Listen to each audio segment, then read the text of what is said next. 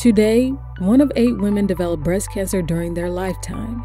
Catching breast cancer at an early stage can save thousands of women every year. Early diagnosis of breast cancer requires profound understanding of the diagnostic procedures and of the pathological features. However, most of the hospitals cannot afford the employment of the few breast specialists on the market and are exposed to high risk of malpractice and to unnecessary costs.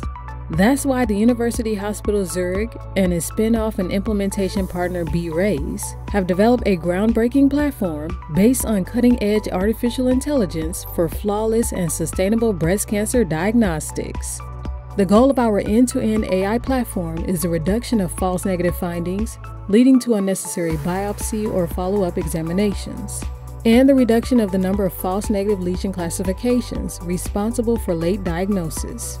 Our full AI platform, including the new lesion detection functionalities, is already in pilot use in the main breast centers in Switzerland.